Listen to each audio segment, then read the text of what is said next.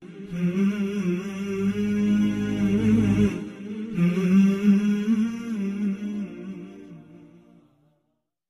হাজিরিন, আল্লাহ রাব্বুল আলামিনের নিয়ামতের অন্যতম গুরুত্বপূর্ণ একটি বিষয় নিয়ে আজকে আলোচনা করব, যেটা আমরা অনেকবার করেছি। প্রথমে আমরা জিজ্ঞেস করি, এই দুনিয়ার জীবনে আমাদেরকে যে আল্লাহ সৃষ্টি করে পাঠিয়ে দিলেন, সবচেয়ে বড় দায়িত্ব কর্তব্য আমাদের প্রতি কোনটা? আর এই দায়িত্বের পিছনে আমরা কতটুকুন সময় দেই? আর দুনিয়ায় বসবাস করার জন্য কিছু উপায় উপকরণ লাগবে, টাকা পয়সা লাগবে, তার পিছনে কত সময় দেই? এই দুটো প্রশ্ন আমরা প্রত্যেকে নিজেকে করি। সবচেয়ে বড় দায়িত্ব আল্লাহ তাআলা কি দিয়েছেন? তোমাকে আর তোমার পরিবার পরিজনকে জাহান্নামের আগুন থেকে বাঁচাতে হবে। এই যে এত বড় কাজ, কিভাবে আমাকে এবং আমার পরিবার পরিজনকে জাহান্নামের আগুন থেকে বাঁচাবো, এই কাজটা কি ছোটখাটো কাজ? এই কাজ করার জন্য কি পরিমাণ সময় গুরুত্ব দেওয়া দরকার? আমার ছেলে মেয়ে মানুষ হচ্ছে কিনা ঠিক মতো, আল্লাহ তাআলার খাঁটি বান্দা বান্দি হচ্ছে কিনা, এরা যদি আল্লাহ তাআলা তাদেরকে এই নিয়ামত দিয়ে ধন্য করেন, তারা যদি আল্লাহ তাআলার পছন্দ অনুযায়ী গড়ে ওঠে, তাহলে আমাদের দুনিয়া আখিরাতে শান্তির একটা নিরাপত্তা আল্লাহ আমাদেরকে দেবেন, নিশ্চিন্ত থাকার সুযোগ আল্লাহ করে দেবেন। আমরা মরে গেলেও আমাদের আমল তাদের তরিকায় কন্টিনিউ করতেই থাকবে। আর যদি এরা নষ্ট হয়ে যায়, কুপথে চলে যায়, বিপথে চলে যায়, তাহলে এর দায় দায়িত্ব আমাদেরকে দুনিয়াতেও কিছু মোকাবিলা করতে হবে, আখিরাতে তো তার কোনো সীমা নেই। এখন আমরা যে এত সময় দিচ্ছি দুনিয়াটাকে ঠিক রাখার জন্য, সংসার ঠিক রাখার জন্য, টাকা পয়সা জোগাড় করার জন্য, বাড়ি কেনার জন্য, বাড়ির মেনটেনেন্স করার জন্য কত আমাদের পেরেশানি আছে, সবই আমাদের দরকার আছে, কোনোটাই বেহুদা নয়। কিন্তু আমরা কি আসলে ফেয়ার আছি কিনা? আমরা ইনসাফ ভিত্তিক কি সময় দিচ্ছি কিনা, চিন্তা করছি কিনা, আমাদের জীবনের গুরুত্ব ঠিক মতো দিচ্ছি কিনা, এটা হলো সবচেয়ে বড় চিন্তার বিষয়। এই বিষয়গুলো আমরা অনেকবার আলোচনা করেছি, কিন্তু আমরা দেখি কোনো কোনো সময় আমাদের সন্তানের বিপদগামী হয়ে গেলে এই বিপদ আমাদের জন্য, গোটা কমিউনিটির জন্য অনেক ক্ষতির কারণ হয়ে যায়। এই জন্য আমরা আবার একটু নিজেদেরকে রিমাইন্ড করি যে আমরা যদি আল্লাহ তাআলা আমাদেরকে সুসন্তান দান করেন, নেক আমল করতে থাকে তারা, তাদের জন্য দুনিয়াতে আমাদের যেমন সুখ শান্তি হবে, তাদের দিকে তাকালে আমাদের চক্ষু শীতল হয়ে যাবে, জড়িয়ে যাবে, তেমনি আমরা মরে গেলে আমাদের আমল কেটে যাবে না, বন্ধ হয়ে যাবে না, তাদের তরিকায় আমাদের আমল কবরের দিকে যেতে থাকবে, নেক আমল। আর যদি তাদের প্রতি অবহেলা করে থাকি, সত্যিকার দিনদার বানানোর চেষ্টা করিনি, মানুষ করার চেষ্টা করিনি, তাদের তরিকায় গুনার রাস্তা খোলা থাকবে কবরে যাওয়ার জন্য। আল্লাহ আমাদেরকে মাফ করুন। এই জন্য রাসূলুল্লাহ সাল্লাল্লাহু আলাইহি ওয়াসাল্লাম সুন্দর করে বলেছেন যে প্রত্যেকটি ব্যক্তির দায়িত্ব আছে, পিতার দায়িত্ব আছে, মায়ের দায়িত্ব আছে। যে যেখানে দায়িত্বশীল, তার অনুগত, তার আন্ডারে যারা আছে, তাদের ঠিক মতো দেখভাল করা হচ্ছে কিনা, তাদের দায়িত্ব পালন করা হচ্ছে কিনা, বিশেষ করে বাচ্চাদেরকে ছোট কাল থেকে তাদেরকে গড়ে তোলার জন্য এই আমানত আমাদের কাঁধে দেওয়া হয়েছে। তারা তো অটোমেটিক্যালি খেলে খাইতে থাকলে ঠিক মতো বড় হয়ে যাবে। এই বড় করার জন্য তো আমাদেরকে আর কিছু করা লাগবে না, কিন্তু এই অটোমেটিক্যালি বড় হয়ে গেলে হবে না। তাদেরকে তারবিয়ত, তালিম, আদব, এগুলোর যে দায়িত্ব আছে, এটা কিন্তু অটোমেটিক্যালি সাধারণত হয় না। হ্যাঁ, কিছু কিছু ক্ষেত্রে হয়, খুব রেয়ার হয় যে মা বাবা এমন খেয়াল করে নাই, মাশাআল্লাহ ছেলেটা মেয়েটা এত সুন্দর হয়ে অটোমেটিক্যালি গড়ে উঠেছে, এইরকম এক্সাম্পল খুব রেয়ার। আবার কিছু কিছু আছে যে মা বাবা অনেক চেষ্টা করেছেন মাশাআল্লাহ সুন্দর করে গড়ার জন্য, কোনো কমতি করে নেই, তারপরে ছেলে নষ্ট হয়ে গেছে নূহ আলাইহিস সালামের মতো এক্সাম্পল। এগুলো হলো একেবারে রেয়ার এক্সাম্পল। কিন্তু জেনারেলি মানুষ যেটা চেষ্টা করবে, আল্লাহ তাআলা তাকে সে অনুযায়ী ফল দিবেন।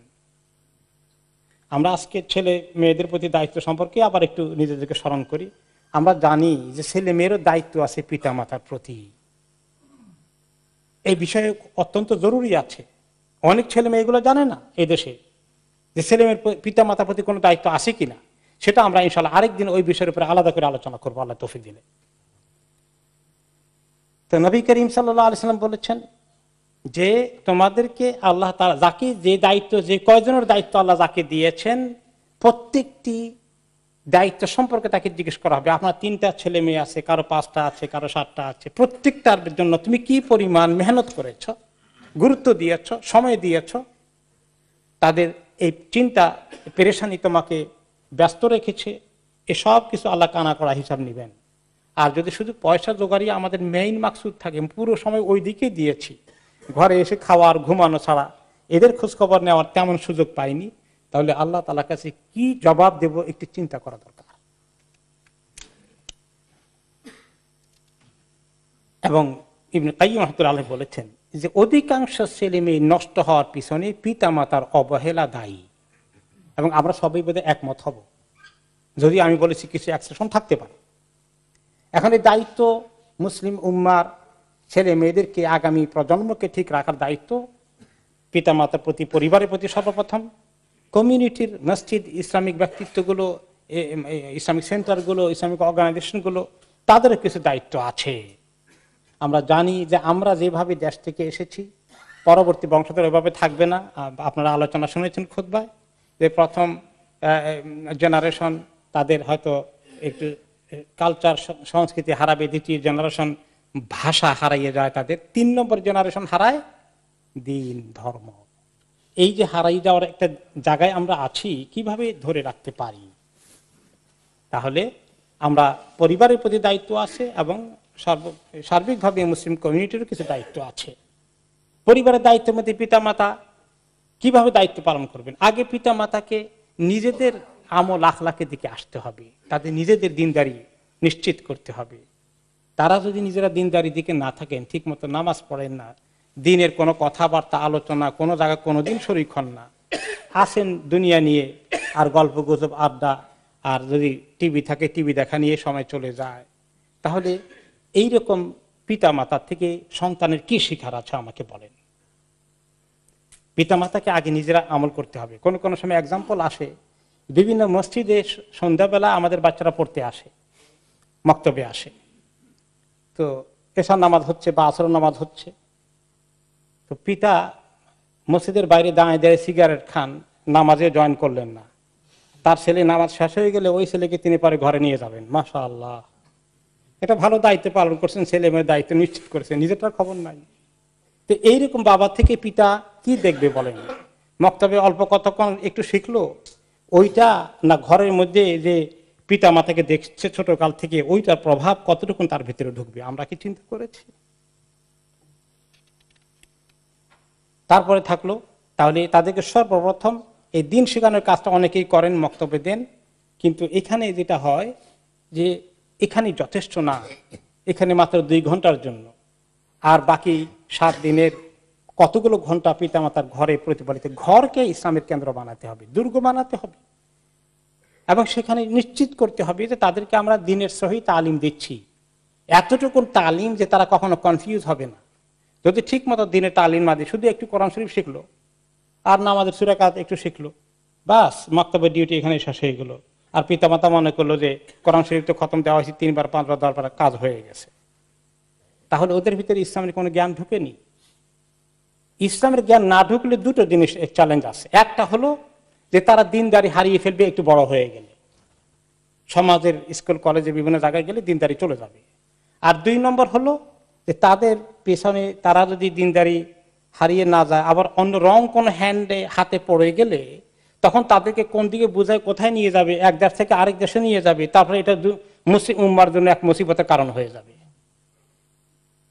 স্কুল কলেজে পড়ুয়া কেবল টিনএজার কি বুঝলো ইসলামের এক দেশ থেকে আরেক দেশে চলে গেছে, এবং এই খবর এই গোটা জাতিকে বিভ্রান্ত করছে, মিডিয়ার মধ্যে আসছে, ইসলামোফোবিয়া বেড়ে যাচ্ছে। এই 1টা 2টা 3টা ছেলে মেয়ে যদি এভাবে করে উল্টা পাল্টা দিকে চলে যায়, তাদের মাধ্যমে তারা চলে গেলে কিভাবে গেল পিতামাতার কোনো খবর নাই, তাহলে কত বড় ক্ষতি হয়ে যায় বলেন তো মুসলিম উম্মার জন্য। তাহলে আমরা কি নিশ্চিত হওয়া লাগবে না যে আমাদের ছেলে মেয়েরা ঠিক মতো দিনের মধ্যে থাকছে, দিনের আসল জিনিসটা বুঝতে পেরেছে, উল্টা পাল্টা দিকে যায়নি, অথবা দিন হারিয়ে নাস্তিক হয়ে যায়নি। আমরা খুতবায় বলেছি যে দিন ছেড়ে দিয়ে নাস্তিকতার দিকে চলে যাওয়ার একটা ধারা স্কুল কলেজে পড়ুয়া ছেলেদের মধ্যে শুরু হয়ে গেছে। আরো ফিতনা তো আছেই, তাদের হাতে মোবাইল ফোন আছে, ইন্টারনেট আছে ইত্যাদি, তাদের রং ফ্রেন্ড আছে, এই রং অ্যাসোসিয়েশন আছে। এই রংটা কোন দিকে যে তাদেরকে নিয়ে যাবে, ডানে নিবে না বামে নিবে, আমরা বুঝতে পারছি না। এই জন্য আমাদের চোখের নজরে রাখতে হবে, খেয়াল করতে হবে কোথায় যাচ্ছে, কি করছে, কার সঙ্গে তার বন্ধু বান্ধব উঠানামা করছে, সবকিছু।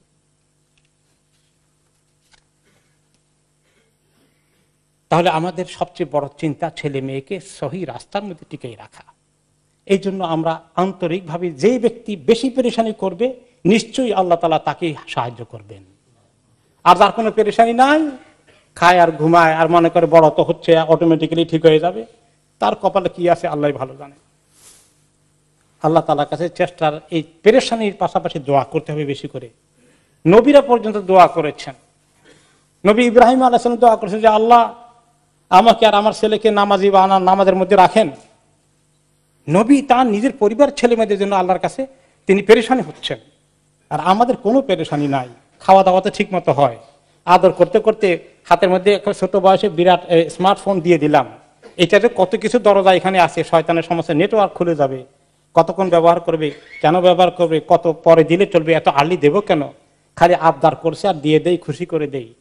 এই আবদার তাকে কোথায় নিয়ে যাবে খবর নাই আমাদের। দোয়া করার গুরুত্ব অনেক বেশি। এই জন্য সুন্দর সুন্দর দোয়া আল্লাহ তাআলা কোরআনে পাকে শিখিয়েছেন। রাব্বানা হাব লানা মিন আজওয়াজিনা ওয়া যুররিয়াতিনা কুররাতা আয়ুন ওয়াজআলনা লিল মুত্তাকিনা ইমামা রাব্বি জাআলনি মুকিমাস সালাতি ওয়া মিন যুররিয়াতি রাব্বানা তাকাব্বাল দুআ। এই সমস্ত সুন্দর সুন্দর দোয়াগুলো পড়ে নিজেকে আমল করে ছেলে মেয়েদেরকে একটা এক্সাম্পল দেখিয়ে ঘরের পরিবেশটাকে একটা দ্বীনি ফাজা তৈরি করে, মাহৌল তৈরি করে তাদেরকে নিয়ে আমরা যদি আল্লাহর কাছে দোয়া করতে থাকি নিশ্চয়ই আল্লাহ তাআলা আমাদেরকে সাহায্য করবেন। আল্লাহ তাআলা যেন আমাদেরকে তৌফিক দান করেন।